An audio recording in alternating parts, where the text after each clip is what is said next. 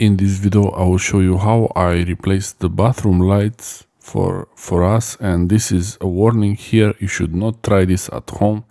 You should call an electrician. If you think that you might do this and you try to do it, you're trying this at your own risk. There is a dangerous electricity here and you might really injure yourself if you do anything wrong there or cause any damages. So it's up to you. If you try it, you try it at your own risk. You should call an electrician to do this for you. This is the old CFL light, fluorescent lights, and as you can see, they flicker a lot. These are the regular tube CFL lights, fluorescent lights. The power consumption on these ones, it's about 18 watts for each tube. And the most annoying thing about them is that they blink like this when they start, and I tried changing the starter, doesn't really do anything. I tried changing the lights, they run okay for a while, but there's always some issues. And there is also the flickering. They flicker a lot. I mean, as you can see, there's some crazy amount of flickering going on there. As usual, these fluorescent lights, they are like this. So no matter how good the lights you get, there's always going to be flicker there. And I wanted to get rid of the flickering.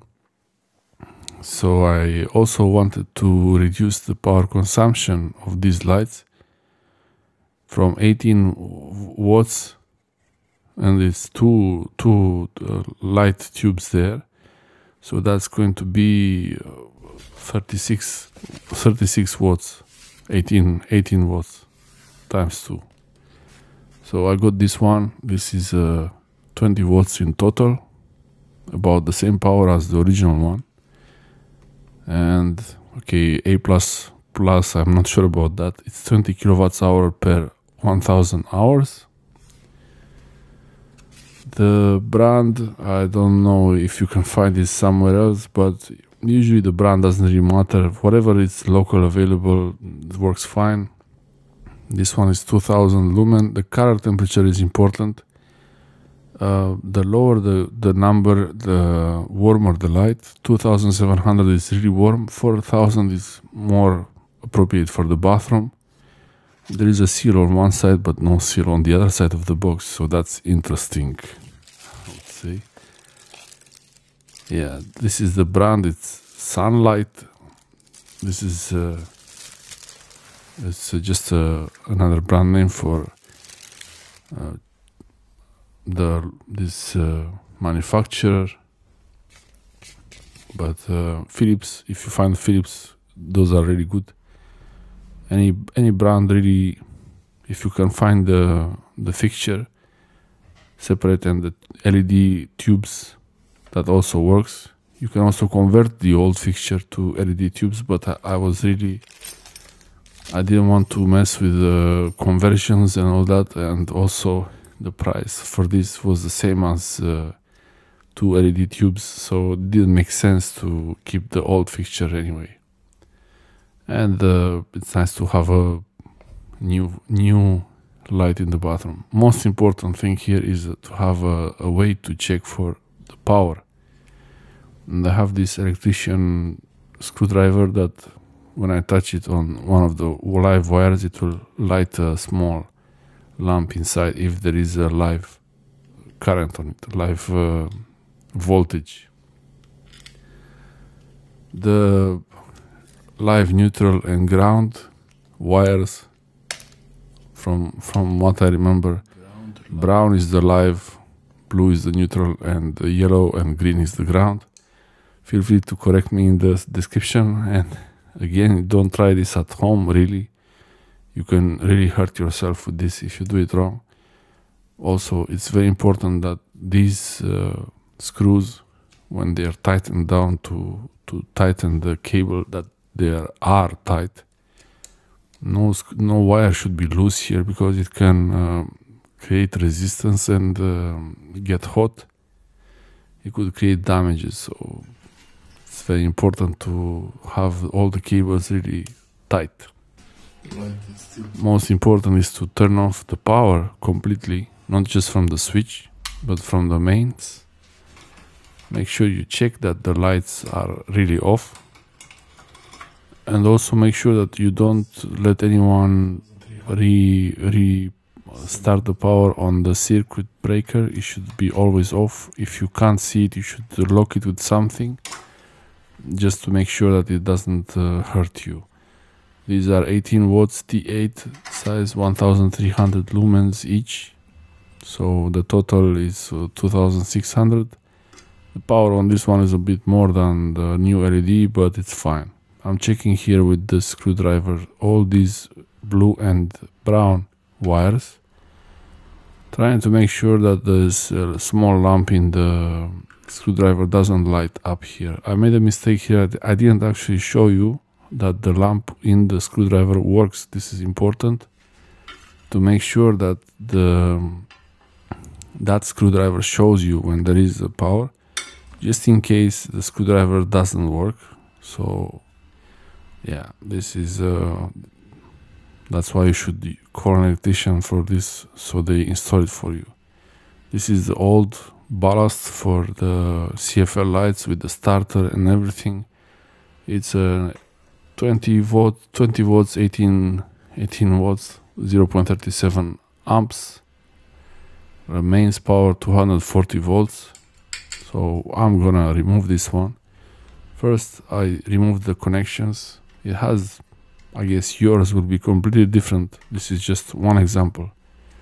But you have to find where the wires from the wall come out into the fixture and disconnect those with just a simple screwdriver, electrician screwdriver, insulated. And you don't have to touch the wires. I mean, at some point, okay, if you touch them and the power is off, nothing will happen, but it's better not to, I mean, it's better to avoid it. So now the wires are coming out one by one. The dangerous wires here are the brown and the blue. Both of them are dangerous, and you should not touch them, especially if the power is on. The green and the yellow it's for ground, to have a way for electricity, for the power to go to ground instead of damaging your equipment or hurting you. Now the fixture is coming out, and yeah, in this case there was just a hole. It's the old one. I'm going to reuse these holes. No need to make new ones, especially the new fixture is very easy to adjust. Checking the wires, make sure everything is okay, and this is how this fixture is installed, but in your case it could be completely different. I can say one thing: if you change it, make sure you get the same kind of shape that the old one was, so it's easy like this. When you upgrade it, you don't have to change too many things. You just put the new one in there and it's all fine. This one had the sleeve. I have to put the sleeve on the wires. It's for safety, I guess. So I'll put this, install it as it's required from the instructions in the manual. And each fixture, they will have different ways of connecting. Some of them I've seen, the IKEA ones, they have a very nice and no tool required clicking system, where you just open the connector and the cable clicks in. I like that, actually. That's pretty nice. But if you have to use a screwdriver, it's no big deal, as long as you keep the wires tight there. Some kind of interesting system to hold the wires in there really tight. It's pretty good like this, so to make sure that they don't touch anything from the outside. Maybe I should have tried to put these wires inside that junction box, but okay, the old ones, they were not like that.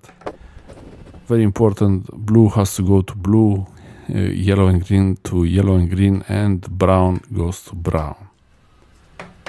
If you have another color system, you should follow the colors that you have. Usually you just have to match the colors. In my case here, it was a bit difficult to put this, and I didn't notice that the old fixture also had a small gap above there. So I was trying to cover the gap, but later I realized that I couldn't. But still, it was more or less set up, and I saw that there was a hole there. I don't know, I decided to put a bit of electrical tape above it, just a little bit, and lifted these fixtures just a little bit higher. And okay, maybe I shouldn't have lifted it too much, but yeah, I can always change it later. I was really trying to adjust it. While adjusting it, these clips, they got out of shape, so I had to make them back how they were, so it clicks back into place.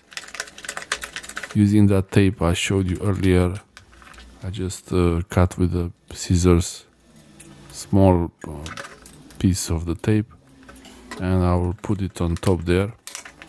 Yeah, now I arrange the clips so it can lock easily.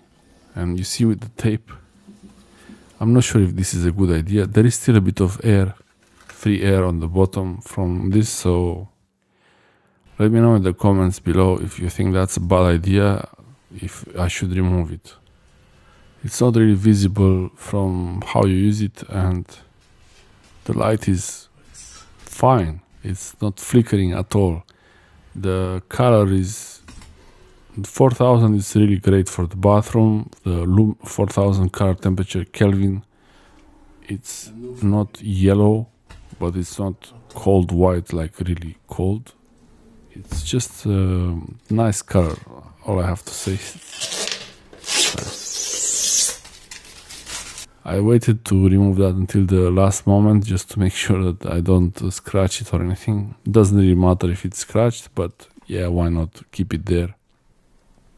Give this video a thumbs up if you think this is interesting, and let me know in the comment section below if you replaced your fixture and how you did it, the steps, if there was something important. If you want to share something with someone who wants to try this, or you want to tell them not to try it, write in the comments section below. Most important here, the power is on instant, without any flickering, no blinking at the beginning, nothing. And that's really important, because it's really, most of the LED lights now these days are like this, and the power is half, so the bathroom gets used quite a lot, so using half of the power in the bathroom, why not? And having a better quality light.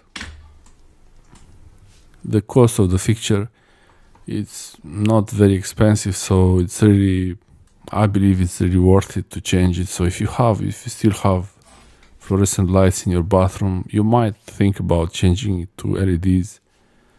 Depending on the quality of the LEDs, you will get really good light and very lower power consumption.